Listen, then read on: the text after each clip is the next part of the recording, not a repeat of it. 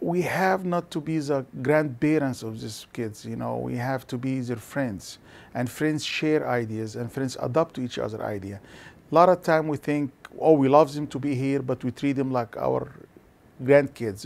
We're there to advise you and tell you how we do things. I think it would be the other way around. We should try to share their youth of ideas, and it will benefit us and will benefit them and will benefit Rotary in the long run. Do not reject the change, because things change very quick. These young generations around us are all about changes, and they come very strong, very full of hopes. You want to try this, and the last thing you want somebody to say, no, this is not the way we do it in this club, and this is not how we do Rotary. We do Rotary for the cause, and whatever it takes us there, it'll be the most important part. You know, it's all for us about the membership, especially for me. I love some of the traditions of Rotary, and if you come to one of our meetings, you'll see quite a few of the traditions that have remained intact. But we try and do things with our own twist. So you might see Happy Bucks as kind of a lively, loud experience. We try and say the four-way test at our meetings. There's other things that we haven't done that most clubs do. For instance, we're not a big singing club, although we could do it if we wanted to, but we just don't. We kind of try to pick and choose the things that fit our club, and that really helps the membership because they understand it, they thrive with it, and many of our members do go to other meetings and we pick up new traditions, but we're always changing. That's one thing about being a new generation Rotarian that's so great, is that we are always breaking the mold. We're always trying to make people excited about what we're doing, and we make that effort to step outside the box to see what else we can do to be bigger and better and greater. My advice to my generation of Rotarians, be a good listener. Ask him a question. What do you like? What you don't like? How can we change it to be more comfortable? Those generation are a lot smart, and you can blow your socks off with great ideas that you're going to love ourselves.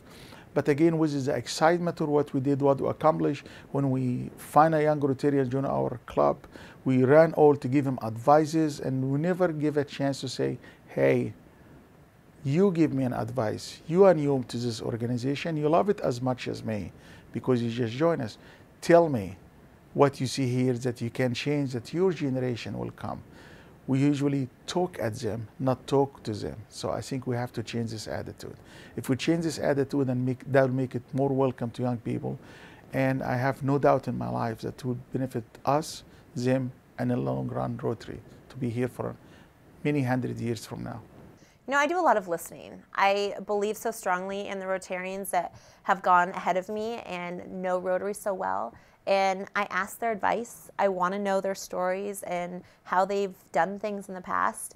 And then we use their ideas, and we go out of our way to make sure that we do our research when we need to. And then we take our own twists with it. So we'll make a big project that's been established our own in our own way. And so, you know, we do uphold the standards and the ideas of what Rotary International has done, and keep a hold of the traditions and love the traditions so much. And then we play with them to create our own atmosphere and our own environment. And what we found is so many Rotarians of all ages love being in our meetings because they're just fun. People have a good time. And we always say in our club, it's all about being young in spirit. And we do have older members in our club, and we have younger members, and we all sort of come together to help each other out and to help each other understand as much as we can about our two different generations. And in fact, I feel like it's even more impactful, and we're able to do so much more because we have the wisdom of our elder Rotarians and the energy of our younger Rotarians. So it's really been a beautiful mix for us.